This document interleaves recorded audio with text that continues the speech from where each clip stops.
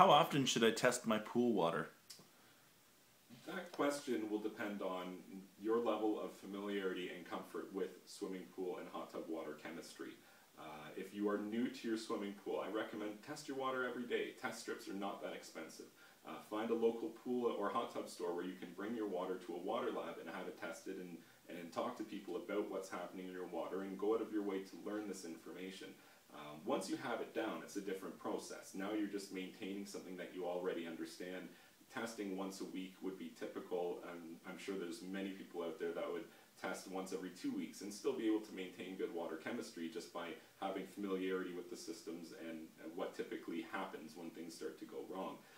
But when you're just beginning, go out of your way to test constantly. If you could test twice a day, test before you add chemicals, then add the chemicals, give it 12 hours and test again and record your results, and start to develop an understanding for what's happening in the water and what you can expect in terms of results when you start to add certain chemicals to the water.